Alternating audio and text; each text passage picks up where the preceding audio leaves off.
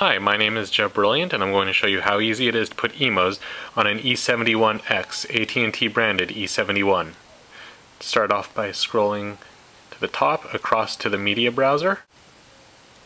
Then we'll hit Options, go to Web Address, delete all the preceding information, go m.emoze.com.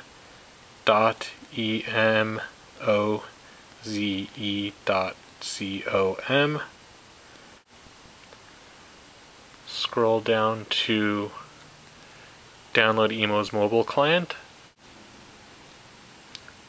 Click OK, and click the center button to open it.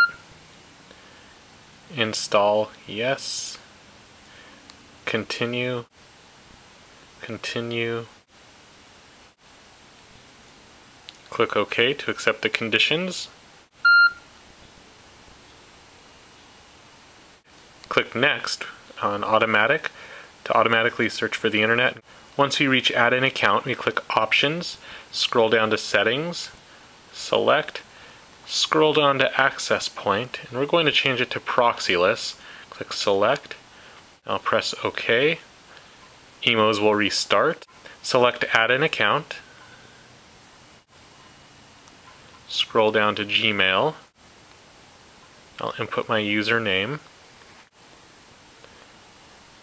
Now go down to password. I'm going to move the phone out of sight for the moment. Now we're back. I've inputted my password. I'm going to hit Next. I'll click Next. Auto start Emoze. Yes.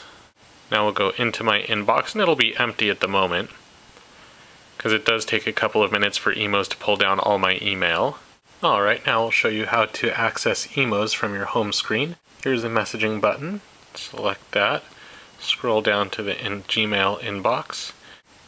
There we are. Here's all of my Gmail. Thanks very much. This is Jeb Brilliant showing you how to put Emoze on an E71x.